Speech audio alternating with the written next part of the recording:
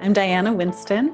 I'm in Los Angeles, California, and I'm the Director of Mindfulness Education at UCLA's Mindful Awareness Research Center. The whole world which we live in is about the outward, success and appearance and no contemplation. And so to think about building an organization that holds the values of self-awareness, emotional regulation, inward investigation, community, all of the pieces that are so important to iBme.